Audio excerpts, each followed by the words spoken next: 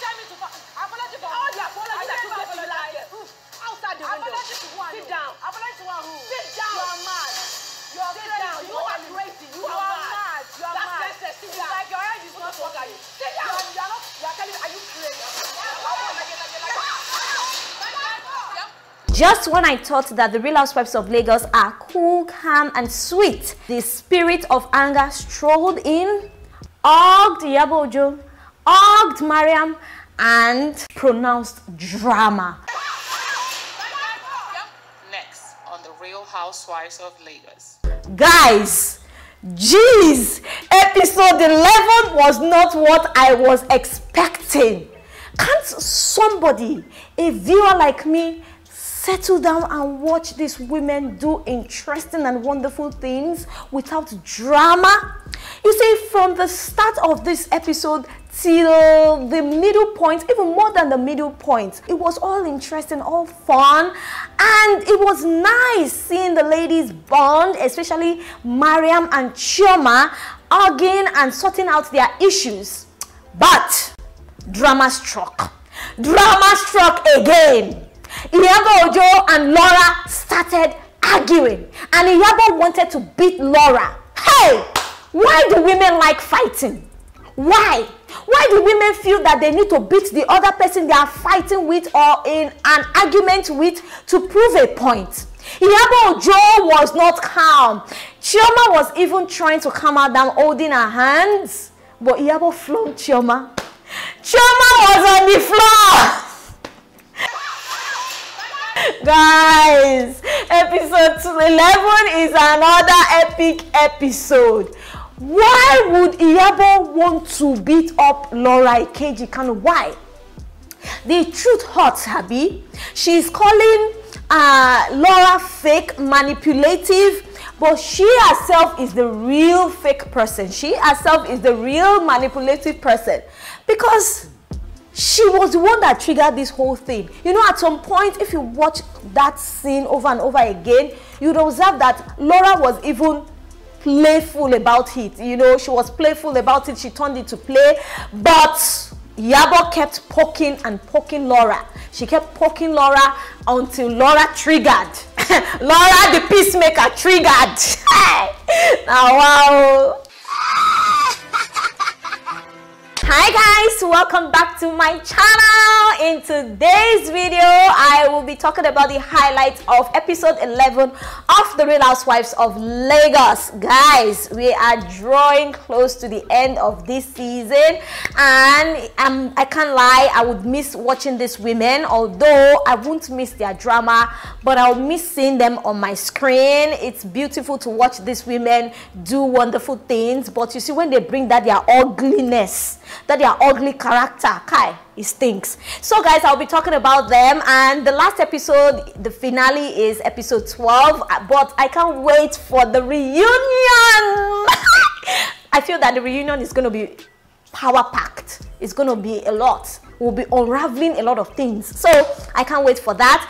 And so yes guys, I would be talking about episode 11 in this video, so kindly subscribe to the channel. You know the drill. Kindly subscribe, kindly click on the like button, and kindly share your thoughts about the episode 11 in the comment section below. So where did all this drama start from?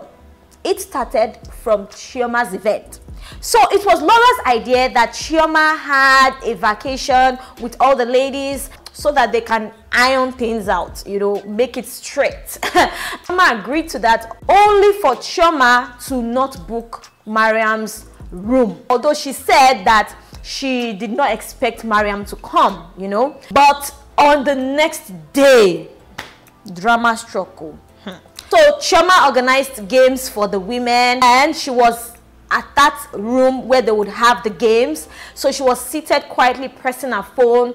Mariam strolled in, sat down. The both of them just said hello, hi, and they sat down. They were not talking with each other until Mariam decided to break the ice, and she told Chioma that she was sorry for what she said.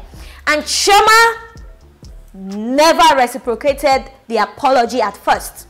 Chioma was like, she did not care, because she did not feel that the apology from Mariam was genuine. At the time when these ladies were talking, Iyabo just strolled in, Tania'S strolled in, Laura was there, except from Faith Mori. Iyabo tried to settle the issues between Mariam and Chioma. She urged Chioma to apologize to Mariam because Chioma was so stubborn and adamant. She was like she was not going to apologize to Mariam because she felt that it was because Iyabo spoke to her that she realized that what she said was wrong. And Chioma was like she was not going to apologize because she did not do wrong to Mariam. And I'm like, Chioma, Chioma, you go, oh stubborn, oh lagidi. So I was just happy that at the end of the day, Iyabo was the bigger person. She showed that yes, she's an adult and she settled the issues that Mariam and Chioma had.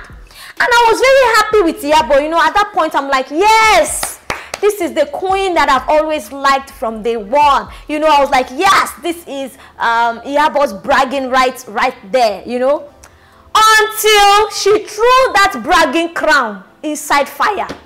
She threw it inside the fire when she started triggering Laura Ikeji. So, after Mariam and Chioma settled their issues, they hugged because there was a particular question, because you know they had the truth and dare game. So there was a particular question that Mariam was to answer during this game, and that question brought tears to her eyes. It was something of the past, something of her childhood, and she cried, and Chioma was there to comfort her. They hugged, and I was like, yes, this is it. This is what I'm talking about. Women supporting women. This I love seeing things like this. This is it now. This is what we are talking care. And even Chioma did not have any bad thing to say as regards her hugging Mariam in her private sessions, you know, in the one-on-one sessions, and I was just so excited about that, and that just sealed it up for me. So there was another question thrown at Mariam for her to talk about the second person she was not happy with in the group, which was Faith Mori, and she started talking about, you know, defending Faith Mori, this, blah, blah, blah, and Faith corrected her. In fact, Faith told her bluntly that she should not say that. She should keep quiet, that she should not think for her. You know, Faith cleared the air that and told her a truth. While Faith was talking, Laura hijacked the conversation from Faith, and Laura started talking and saying that people should stop saying that she's best friends with Faith. She just knew Faith for 5 months, that the other housewives should just understand that and stop forcing Faith to call her whenever she's not a part of the group, blah, blah, blah. And then from nowhere, Iyabo just started talking. Oh, Laura, you are manipulative. You are fake. You are this. You are that. I say, ha. Ele magidi go. Kilele bye. Iyabo Ojo, calm down now. She was not talking to you. What is this? In my mind, though, guys, that was what I was saying. I can be a bully. If Laura thinks I'm a bully to her, then so be it. Waiting be this. Waiting be this. See, guys, I am so disappointed. I have been disappointed at Iyabo, and I am so disappointed again in this episode. She said that whoever she does not like, she bullies. That statement was heavy. So that means that all along she has been intentional about bullying Faith Mori because she does not like the girl. And you see, Faith Mori is just a reserved queen. She hardly talks. Even during the altercation when Laura was shouting and talking back at Iyabo, she was telling Laura to calm down, holding Laura, you know. That's a peacemaker right there. That's a queen right there. But you see this Iyabo Ojo, Kai. This one, later she will say that Mariam needs deliverance. Is she not the one that needs deliverance like this? Tania, the Sisi Yellow, Sisi Pupa. Guys, a madness. I'm beginning to see a madness. So she truly has madness. But you see, the madness that Tania has is the hidden madness, the sneaky madness. She is truly a green snake under the green grass. Laura said it, and I'm saying it here. She's truly, because she was telling Mariam to be calm, telling Mariam sorry. You know, when Mariam was sober, crying after sharing her memories. And Tania was doing like this. She was yimming. That's what I call it. She was bending her nose, saying sorry. Sorry. I say, ha.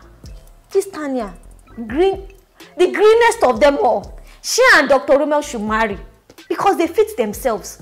Come out clean. I don't like you. Tell the person, I don't like you because of this. Be open. Don't be like this. Ah, God, I hate people like that. Oh, I'm sorry. I don't like people like that.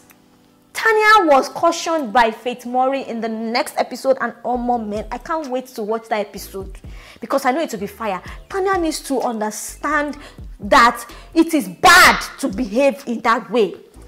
So guys, moving away from the shenanigans, the drama, let me talk about the good news, you know, some, you know, interesting things that happened. Laura revealed that she's pregnant. Right now, I think she has given birth, or I'm not too sure, but she revealed that she's pregnant and that she would not walk down the aisle with her husband. But I don't know why she said she wouldn't walk down the aisle with her husband because she's pregnant. Before the pregnancy, she already has 2 kids, right? And walking down the aisle with 2 kids says a lot, right? It's the same thing with her being pregnant, guys. Or am I missing out something here? Because I see no reason why she should not walk down the aisle despite being pregnant. Guys, are you pondering what I'm pondering, or am I missing out something? Oh, well, guys, tell me what you think about that in the comment section below. So, at the start of this episode, Esodike and Chioma went to see Paul O, and Esodike walked in like a gentleman, like Chioma's boyfriend, and they met with Paul O and Iyabo, and they had interesting discussions. Iyabo was poking Eso, asking him, oh, you are this. Okay, who are you? What movies have you starred in? Blah, blah, blah. Asking jam questions. Unreasonable questions. Jeez. Anyways, guys, I'll be running up this video here. You know, I don't like it's too long and boring. I want it short and simple. So that is why I've just brought the highlights for you to watch, enjoy, and talk about. And let's discuss about it. So guys, share your thoughts with me in the comment section below what you think about episode 11 of The Real Housewives of Lagos. Kindly check out my previous videos. I talk about different reality TV shows, trending ones in Lagos, Nigeria, actually. And I also talk about movies. So make sure you stay tuned to my channel, subscribe once again, and comment. See you on my next video. Bye for now.